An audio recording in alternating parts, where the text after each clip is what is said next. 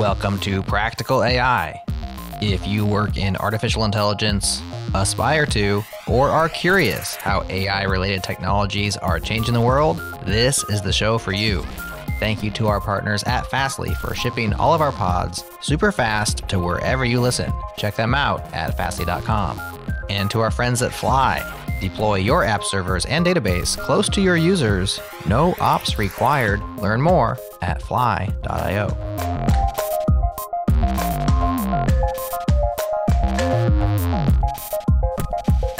Welcome to another episode of Practical AI. This is Daniel Whitenack. I'm the founder of Prediction Guard, and I'm joined as always by my co-host, Chris Benson, who is a tech strategist at Lockheed Martin. How you doing, Chris? Doing well today, Daniel. There's so much going on these days in this industry in terms of AI that just constantly learning new stuff and finding out who's doing what. Yeah, it's almost like you need to optimize some things about your life to keep up. Would you say that's accurate? Yeah. Speaking of optimization, I think that's a thread to pull right there.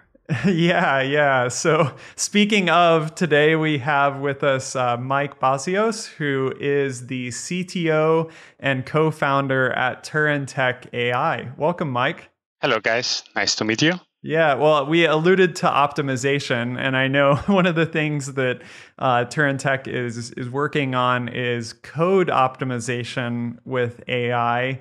And maybe some people, actually probably a lot of people listening to this podcast are familiar with certain developer tools that are AI flavored, maybe GitHub Copilot or something like that for generation. I'm wondering if you could take a moment before we dive into AI driven code optimization. If you could just help set the stage for those that aren't aware, what do you mean when you say code optimization? Why is it useful? How has code optimization, quote unquote, been part of the developer lifecycle for some time?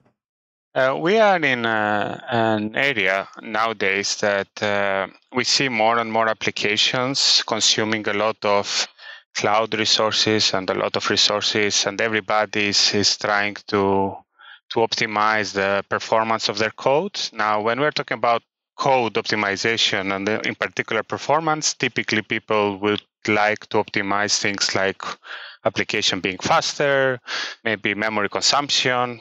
We know everybody complaining about Chrome using too much memory, for example, in the past, or CPU usage, which is connected very much with the energy that the different software is using. If we talk about mobile phones, application there, we would all like to be more efficient and consume less energy.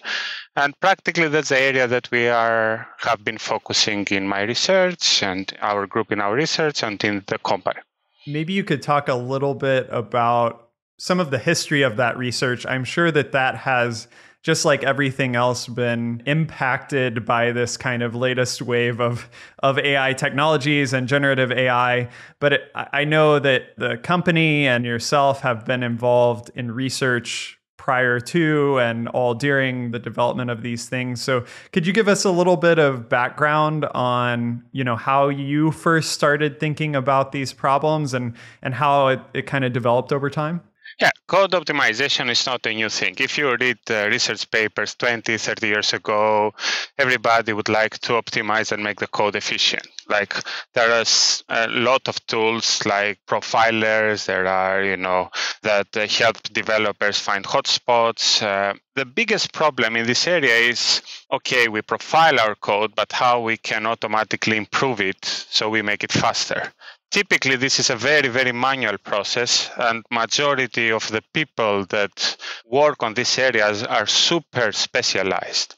And it's more and more difficult nowadays to find people that know how to optimize the performance of their code, because the programming languages are becoming higher and higher level. Like now people write more in languages like Python, JavaScript, TypeScript. So nowadays, the real companies that deal with code optimization are companies in the lower, from the hardware space, like big Intel, NVIDIA, and those. They write specialized software that take advantage of their hardware, where they show the hardware it outperforms, or technology companies that need the scalability. But majority of developers will not necessarily bother about the performance of the code as an immediate first thing that they need to optimize. And we have tried, and we have a platform that we helped practical engineers to automate this kind of process, to make it easier for developers to identify places in their code that are slow, and then to optimize it without necessarily having the knowledge that they need, but also do it automatically. Now, the history of code optimization, as I said, it was a very, very manual process at the very beginning. Very few people know how to optimize code for specific hardware. They had in the past, I guess, they had to read books and compiler options. Eventually, then you had better and better compilers. So you can use compilation option to optimize your code and tune the options of the compilers, etc. And then you have a lot of profiling tools that help developers also optimize. But still, all these processes most of the time has been manual or semi-manual, right? And that's where we see the advances of AI helping this process.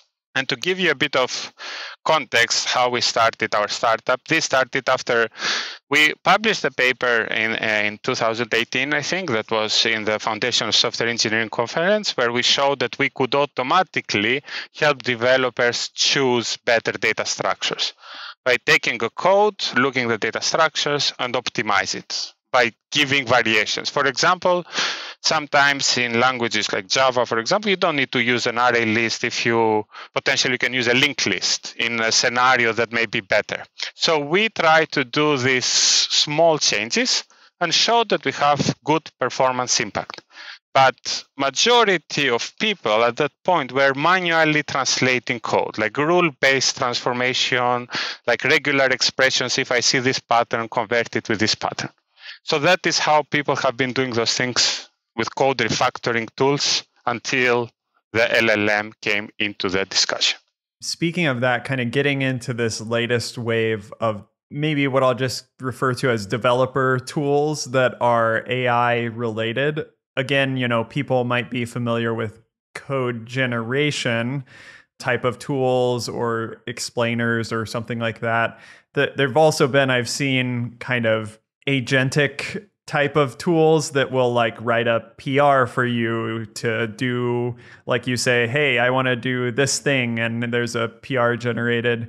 Here, given the focus on code optimization, could you draw out some of, just for people that are maybe kind of getting into this, could you draw out some of when they would want to use this kind of tool versus some of these other maybe generative applications of generative AI to code, I guess? Yeah, how does it fit into that ecosystem? So the way we present the code optimization tool currently is part of your CI/CD process. So you make a pull request, then you will run some unit tests, you will have your integration testing, potentially you'll have a scanning, security scanning tool like Snyk or checkmarks, etc. And then the next step is, depending on where your application is deployed, we analyze your code and we tell you make those changes because you can have this 20% improvement in CPU and execution time, etc. That is as the way we present it currently as a CI/CD tool in the tool chain of the developer tools. However, if you think about the technology underneath, and all dev tools, the way I see it, are going to be using AI, and they will take advantage of LLM-based solutions. From the moment you're using LLM, if you generate code or you translate code, it's a kind of the same kind of approach. It depends on the data that you will apply the LLM. So code generation tools, practically they see, when you say for the PR example, the way those LLMs have been trained is that they see that there is some comments below the code. So you say, if I give you those comments, can you predict the code? So in the code translation, where you don't know about the speed of the code, you say, I have seen this C++ code and the equivalent of Python code. And LLMs do it. Like, for example, Copilot or ChatGPT they can translate code. Like if it's perfect, probably not yet, but that is a fundamental technology. So code optimization is on the same set of tools, but it says, this is a slow code that I have seen. Now I have seen a variation of faster code. So I can recommend you this faster code. But eventually you can expose the LLM like any other tool that is built on VS Code or LLM based. You can expose it in an editor, and then the developers from our LLM will get suggestion for faster code. That doesn't mean that will be beautiful code necessarily, but it will be faster for the hardware that you need to run it. I'm kind of curious, as we're talking about speed, are there any other dimensions that are relevant in there that you guys are interested in that are either adjacent to speed or contribute to speed, or any other characteristics that may not be directly speed specific, but are things that you're starting to target or expect to target? We apply multi-objective optimization. So when you do this translation, you can have different objectives that you try to optimize. Like speed is one factor, memory usage is another, CPU usage. Typically, there is a trade-off between speed and memory usage. If you have more memory, you would like to use it, that increase speed. So our tool allows you and gives you different suggestions for what you need. But we see users, for example, we see this paradigm to be used in other use cases. Like users have told us, I can improve the readability of my code as far as I know that I don't impact performance, for example. Because there are managers in teams that they have 5 projects and they would like, let's say 5 projects with 5 teams with developers, and they would like to guarantee that the quality across is good. So this AI approach, these tools, Artemis, our tool, or other tools in the LLM space will be able to help with those. But the biggest problem of any LLM-based tool currently, like Chris, you mentioned you are working for Lockheed Martin, etc., is that the code generated by any LLM, it's not guaranteed that will work 100%. Also, you need existing tools to check if this code is secure. And also, you do not know if you will break your code. So still in the early stages of incorporating those LLMs, that's why it's also easy for a developer to give it as a suggestion right now. But I'm pretty sure like companies like that work in bug fixing, code security checks, they are using and they will be using more and more LLMs because they can train on the data that they have access, so they can have competitive advantage. Would it be a good parallel just to kind of draw to people's mind, like maybe something they've seen before in other domains? It almost sounds like a parallel to kind of a rephrasing type of prompt in an LLM, where you might say like, I do this a lot with, emails or other things, like, here's my really bad email, make it flow better and sound better, or here's my goofy email, make it business professional or something like that. You drew the comparison to like maybe machine translation or something like that. Is rephrasing kind of a good way to think about this? Let me give you a very simple example. Let's say you have an essay that you need to write and you have 10 paragraphs in that essay. And you would like to have a version of that essay that is much better and you can get a better grade. Right? Now, what we do is we will look all the paragraphs and we will provide you better variations. So we will get you version 1 with 3 changes that are applied by different LLMs. Then you would need somebody to grade that essay. So in this case, we measure how fast the code is. So somebody says, okay, you have a 70%. Then we take that output and then we provide and give it back to the LLM and give you another version. So practically, you start from version 0 of your essay, you apply the different LLMs, you get feedback, so it's like reinforcement learning, live learning, and get different variations, and that score will be increasing eventually. And at the end, you have like a translated version of your original version that the LLMs and all those refactoring did, which is better on the metric that you have. But we in the platform test that the code passes, we compile it, and also we run the performance. In this scenario, we'd have a teacher that would grade. And if you think how OpenAI and everybody has been doing their training, they usually get LLMs and then they use reinforcement learning and HLF and all those techniques. So we have done that in the code optimization setting. That's why we have had some impressive results in taking an open source library and we just put in the tool and then suddenly optimize by 30% the execution time without us doing anything. The models learn themselves.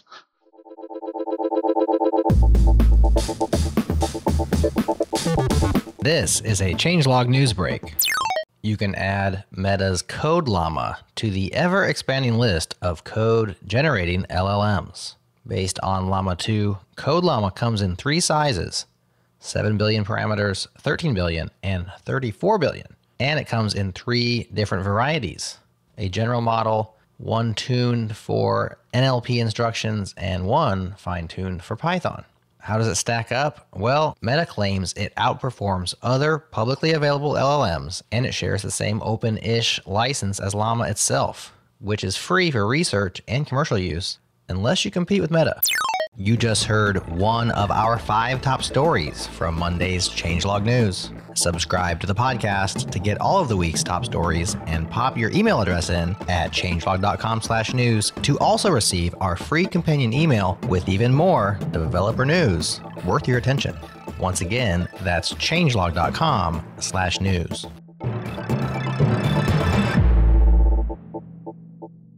So Mike, you got into something that I'm super interested in terms of how you're going about this problem, which you alluded to the fact that you're using this sort of reinforcement learning loop or feedback loop to improve the performance of your tools.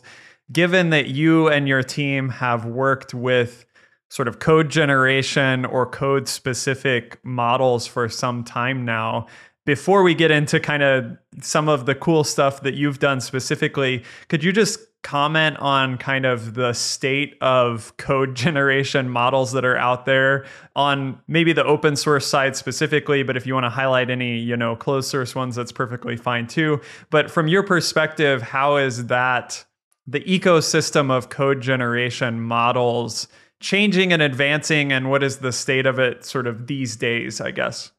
So I was one of the very first believers of LLM assistive code generation tools. Like I tried to get beta access to GitHub Copilot, even try to use GPT-3 to see all this kind of technology. I'm a very big believer because I have seen members of our team using LLM to build things much, much faster to code. For example, we had a backend engineer, we needed a prototype for a front end. He just used one of the closed source LLMs, and he could, in one day, he did a new UI that he didn't even know the language. He didn't know TypeScript.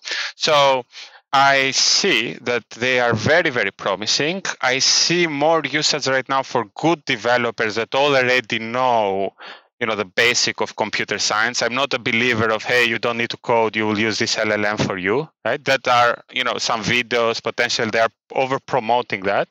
But if you're a good enough developer, you know what you need and you use, they can practically help you dramatically to build easy applications, to generate tests, to generate comments about your code.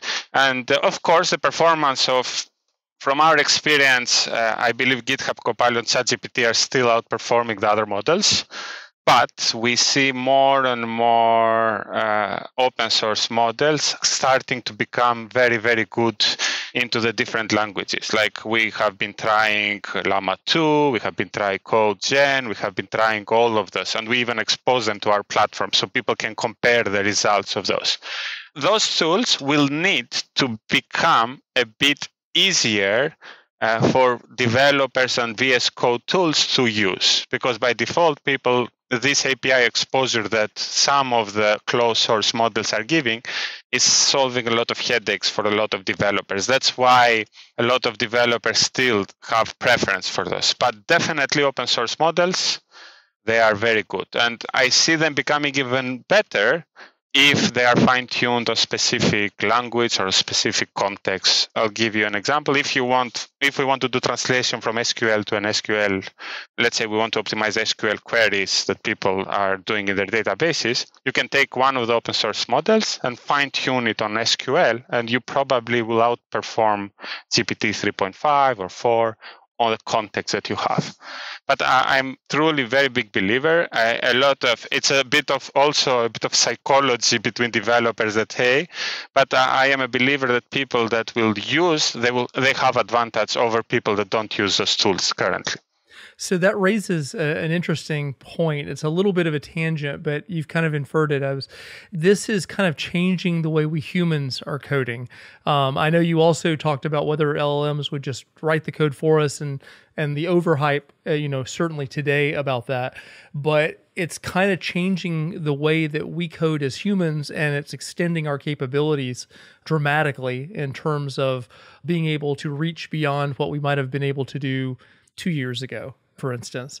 Do you see that accelerating when you're looking at the fact that if you looked at a traditional coding team a few years ago as you're producing your product for folks, and you're starting to recognize that individual coders are starting to elbow their way out of their traditional swim lanes with these new tooling capabilities that you're providing? How does that change things? Like, how does the market change that you're looking at going forward? I believe dramatically, and that we have tested this with our internal developers. I have seen dramatic improvement in productivity of developer without access to LLMs and developers that have, there are two things. One is you can make more efficient developers that everybody would like to hear. But from a more senior level, manager level, you do not need, unfortunately, as many developers as you would need before. You cannot avoid this.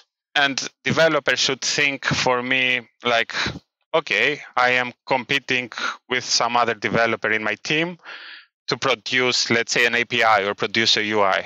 If the guy has access to Copilot or ChatGPT, the other person doesn't have, I guarantee you, with very, very big chances, the guy that has access to ChatGPT and those will outperform and have faster results. So it is like you have a very, very good assistant next to you that you should use. Otherwise, you are losing. That's how I see it. Yeah, as a 2-second follow-up to that point you just made, when we start pervasively, because I think I've seen some stuff recently over the last month or two that the majority of active developers out there are now using LLMs, so there's been really rapid adoption here within the developer community. So we've kind of moved very quickly from those who had versus those who didn't have into a world where everybody has. They may not all be using exactly the same models as things progress, but everyone has it. Any thoughts about kind of what that means? It's like you're democratizing LLMs across the population of developers, and now they're competing. So it's kind of like me and my LLMs are competing against you and your LLMs as a developer. Just any thoughts, waxing poetic a little bit about what the implications there are? Yeah, I mean, it's a weird world that I don't know anymore. I code less and less, but I now can code again. Because, for example, we have a data scientist in the team, and he says, I don't feel like I'm a coder anymore. I'm just a manager of, a user of this LLM that I validate the output, and yeah, it's okay. And it's a bit ridiculous, he says, because even simple things like copy paste, I will not bother. I'll just say, okay, can you refactor this? It definitely has changed. And okay, there may be implication about creativity of people. And if you go into the AI, LLM space, for example, for images, when those models generate images, a painter may say to you, hey, you may lose creativity because you generate always the same thing.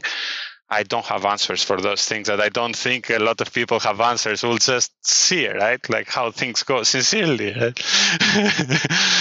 But yeah, it's interesting, right? Yeah, this idea of being a manager of your assistants, I think, is really helpful. I forget who it was we had on the show, Chris, but they were saying, hey, if you think about this thing just like a high school intern or something, is a high school intern going to solve all of your problems? No. But if they work all day on your problem, or, let's say you have infinite number of those high school interns that just can do work all the time, is that useful? Certainly. There's a management aspect to that, right? Probably more so with high school interns than with LLMs. I'm not sure, but yeah, I love that metaphor. That's really good. I'm also wondering, so this particular application of AI within someone's code base, right? I think similar to what we've seen in other cases with Copilot and some of the things that have happened there, it's a very sensitive area, particularly for like enterprise business users. I think if you're like an indie hacker and like you say, you're wanting to create a TypeScript UI and you don't know TypeScript, like boom, you can get, some really cool results really quickly. Of course, enterprise code is part of the IP of a company. There's, two aspects of that, one of which is the fact that companies have been hesitant or even sued others over usage of their code or data in ways that they didn't expect. I think, though, the other aspect of this that you alluded to is it really is powerful when you start to bring your own data to the table, especially with these open models. Yeah. Both because they have kind of privacy conserving deployments, and there's also like code preference things and other things that your company might have. So I'm wondering if you could speak to that a little bit and how you envision you're helping build a product that's doing code optimizations for people. So how do you think about, people creating customized models for their code bases and the sort of proliferation of these customer specific models and the hosting of those? What goes through your mind when you're thinking about those things? That's very, very important topic, and we have quite a lot of experience with this. And I will mention an example where we went to a client, very big technology firm, super big, one of the best, and we said, hey, this is our platform. We have these LLMs. You can use any LLM of your choice, like GPT-4 or open source LLMs like Llama 2, etc. In the beginning, they said we don't have any approval for OpenAI because first, they don't know the IP issue. And second, they don't want the code to go outside, right? We're talking about proprietary code at a lot of such companies. So the solution there was, okay, you can use the custom open source LLM on your data. We do not see anything, so it's a custom solution on premise. And while they're using a product, then practically our platform allows them to generate their own training data set. So for example, they use Artemis, they optimize code, they see sometimes the code is optimized, it's not optimized, but they generate the data, and those data we cannot see, and the client should have those data for fine-tuning their own model. Then, through the platform, they can further fine-tune their own model. That is how the industry will go, especially in financial sectors and technology sector, or defense companies. They will never give their code outside on an open source level. But LLMs are super powerful on that. Like with one client that they said, I'm not sure if I can get a recommendation, if you give me a recommendation from an LLM, who is liable if that code doesn't work, right? What is the IP issue? I said, how do you solve it now? They have the IP checkers, etc. I said, you can just use IP checker for this moment, the same code, the same process that you would do, right? But also LLMs, and we have added this functionality, can do very good similarity search. So if you have other code bases and similar functions in your code base, you can fine-tune nicely, or you can look like the same way people are building chatbots on your documents. You can build your own chatbot on your code, so it's practically similarity search. And then we could recommend, we even identified that 3 teams had implemented the same functionality a bit different, right? So you even save time, right? So still, this technology, the underneath technology, if you know how to use it properly, you can take advantage of it. And the biggest example is Databricks bought Mosaic ML because Mosaic ML they acquired Mosaic ML that helps organization fine-tune their own LLMs on their data, because no organization will give their data to OpenAI or any other company to fine tune on top of them, especially big organizations that there is value on their data. So the same thing applies for coding. That's how we see, and that's why we adapted the product accordingly. My next question is, I guess, sort of selfish, and I like to ask this of people that have, really built impressive things with this kind of new reasoning layer of LLMs. I'm wondering, as you look back on building this product for code optimization with LLMs, are there any challenges that were unexpected that you had to overcome? And are there any sort of takeaways that you would give to practitioners that are maybe working on their own products or integrations with LLMs? Like, what has been important for you to stress, especially as a CTO and bringing new people into the team, as you're working with these types of models? What's important in your mind, and any of those challenges that had come up, anything you'd like to highlight? If you're building applications and your application dependent on LLM output, right, then you need to make sure that as a first stage, I would recommend use something like a closed source API usage, because it will solve you the headache of deploying your own LLM, having good GPUs. That is a problem that you cannot scale, right? At this moment, most teams don't know how to do it. And of course, there are a lot of startups, a lot of companies that are working on this, on how to build your own LLM in a scalable way. But that can be a nightmare to build. So if your business is not how to deploy an LLM and the value somewhere else, if somebody provides it as a service, it makes sense to use it. So in our side, we say you can import with an API key and a secret key any LLM that you have access. Then your application becomes much easier. But then you have the problem that you need to solve of, is the client okay if those data are used on OpenAI, or because there is a data that goes there. This in financial sector or currently cannot be accepted. Then our product will have to deploy Llama 2, have to deploy it. So then you have to build it yourself or use those services. So we had to build it because we were one of the early adopters. But there are tools like Hugging Face provides a very nice API for you to deploy. Now they changed the license, I think, but I think majority of people can use it. So the speed of LLMs is a big problem for scaling application, definitely. Then other issues about LLMs, which were a bit in the beginning, now they are trying to be fixed, is token size. Every time you ask and the result may be incomplete. If there is, then how do you deal with the previous context and all this kind? You need to spend time on this to do it properly. I'm expecting more and more tools and open source are solving, like LangChain, and those tools also open source are doing some of the things.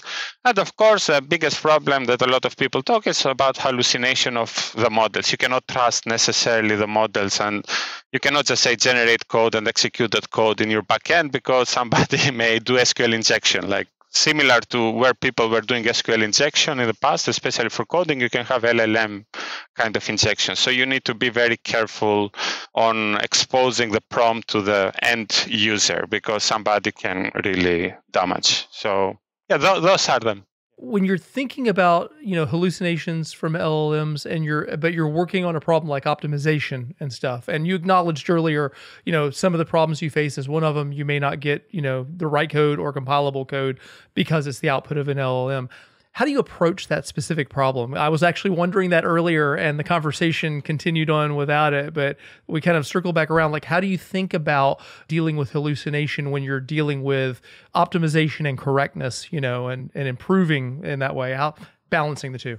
Very good question. So it depends on the programming language and the existing tools that you can also use. So if you go for programming language like Haskell and functional programming, in theory, you can have a bit more proofs about code before and code after works the same. NASA, for example, would want this proof. You cannot have code.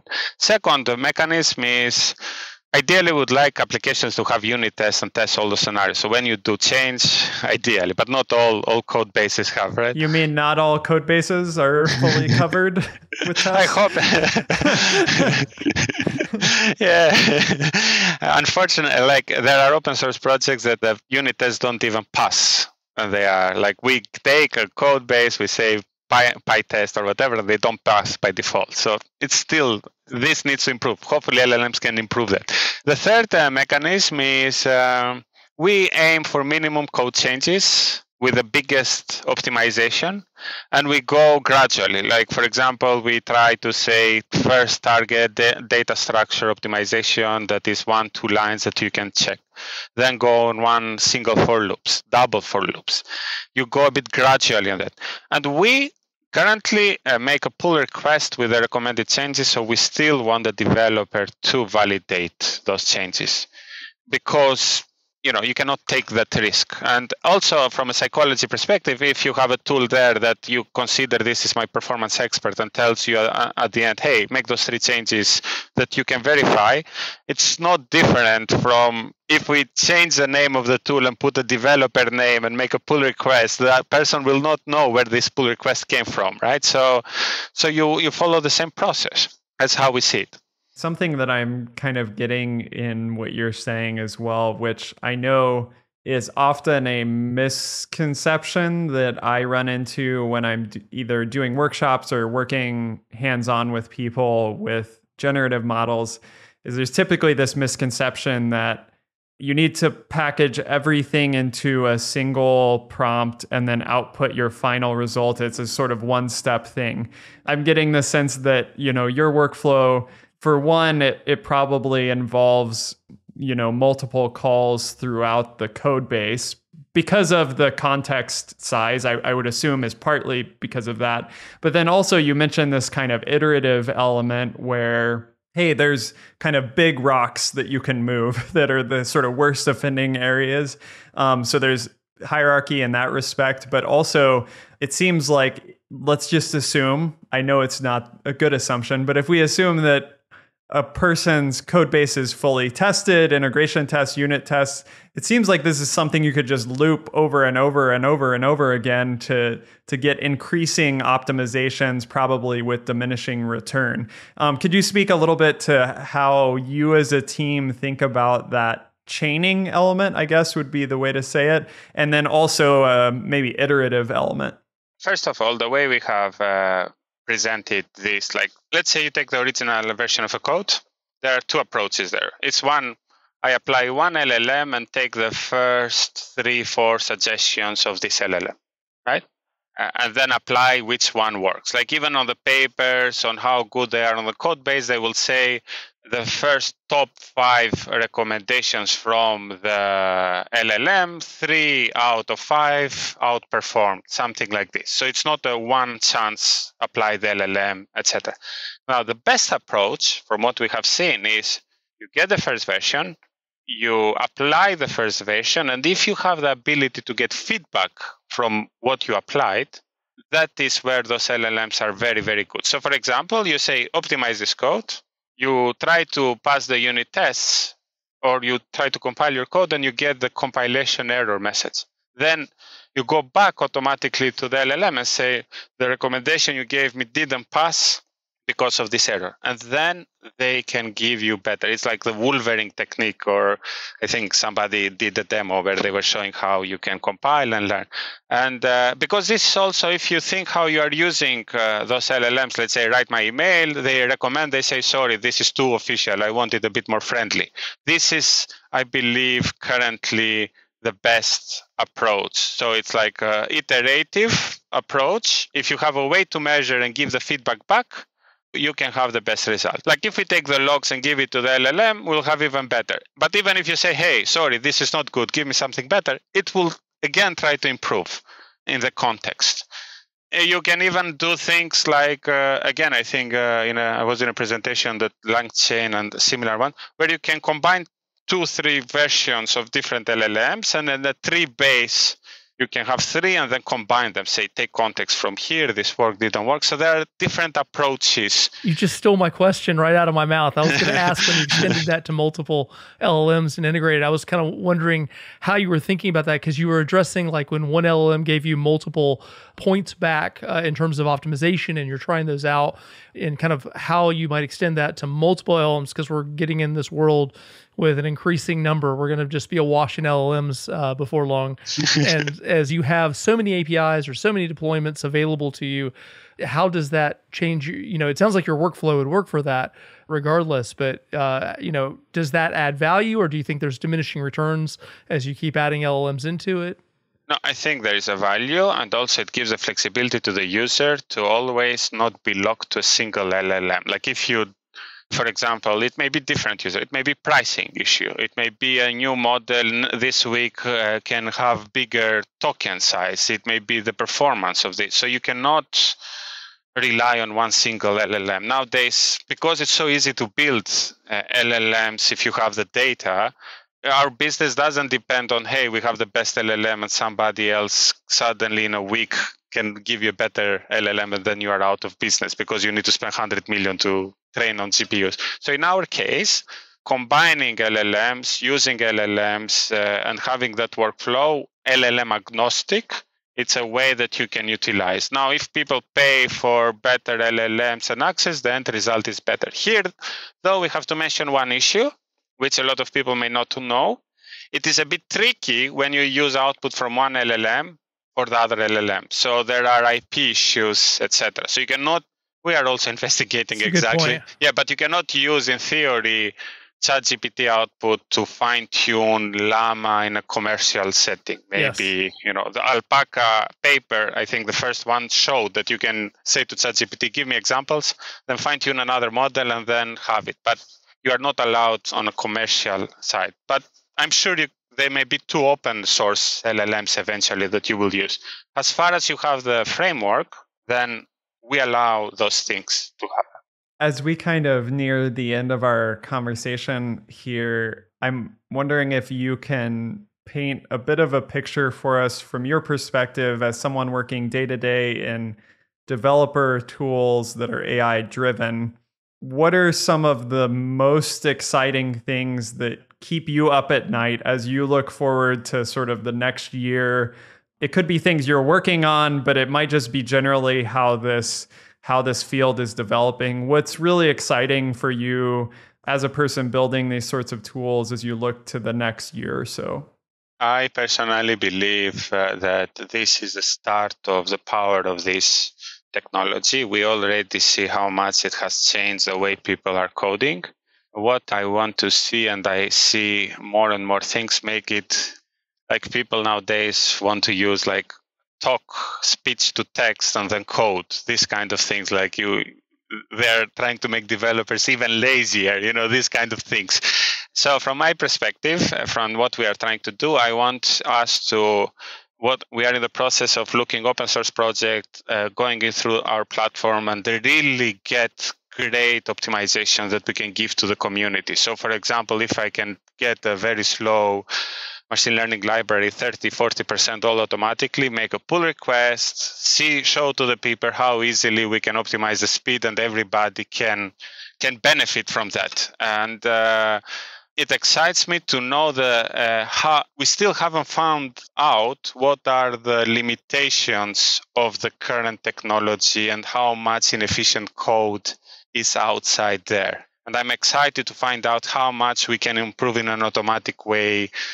Like, I don't know, Redis, this kind of things that everybody's using in their own day, because they can make our laptop faster. Like already my fan is is going crazy. And that's what this combination of LLMs and coding is something very, very exciting, because we don't know the limitations of this. That's what I want to find out. That's awesome. Well, we will certainly be on the edge of our seat as you're exploring those limitations and those possibilities. Really appreciate you joining us, Mike. It's been a great conversation, and I'm very much looking forward to my code running faster, despite my ignorance of how to make it do that. So thank you so much, and we'll talk to you soon. Thanks a lot. Thank you, guys.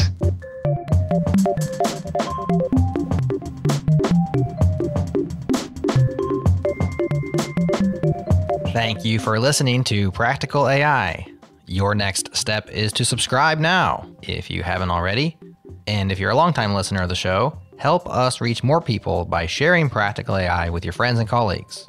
Thanks once again to Fastly and Fly for partnering with us to bring you all Changelog podcasts. Check out what they're up to at fastly.com and fly.io. And to our beat freak in residence, Breakmaster Cylinder, for continuously cranking out the best beats in the biz. That's all for now. We'll talk to you again next time.